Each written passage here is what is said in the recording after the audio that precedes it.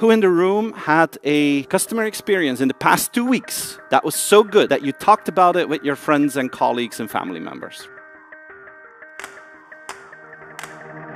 Amazon? Just an average purchase of Amazon. You're still surprised that they deliver it. Drucker said this beautifully a long time ago. Greatest danger in times of turbulence is not the turbulence, the never normal, but to act with yesterday's logic. In a system like Airbnb or Uber, what does a 5-star review actually mean? What do we need to do to get 6 stars? What could be a 9-star? What could a 10-star look like? You can do a trip with Elon to the moon and back.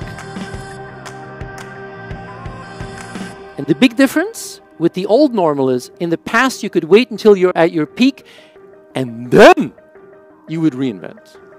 And that doesn't work anymore.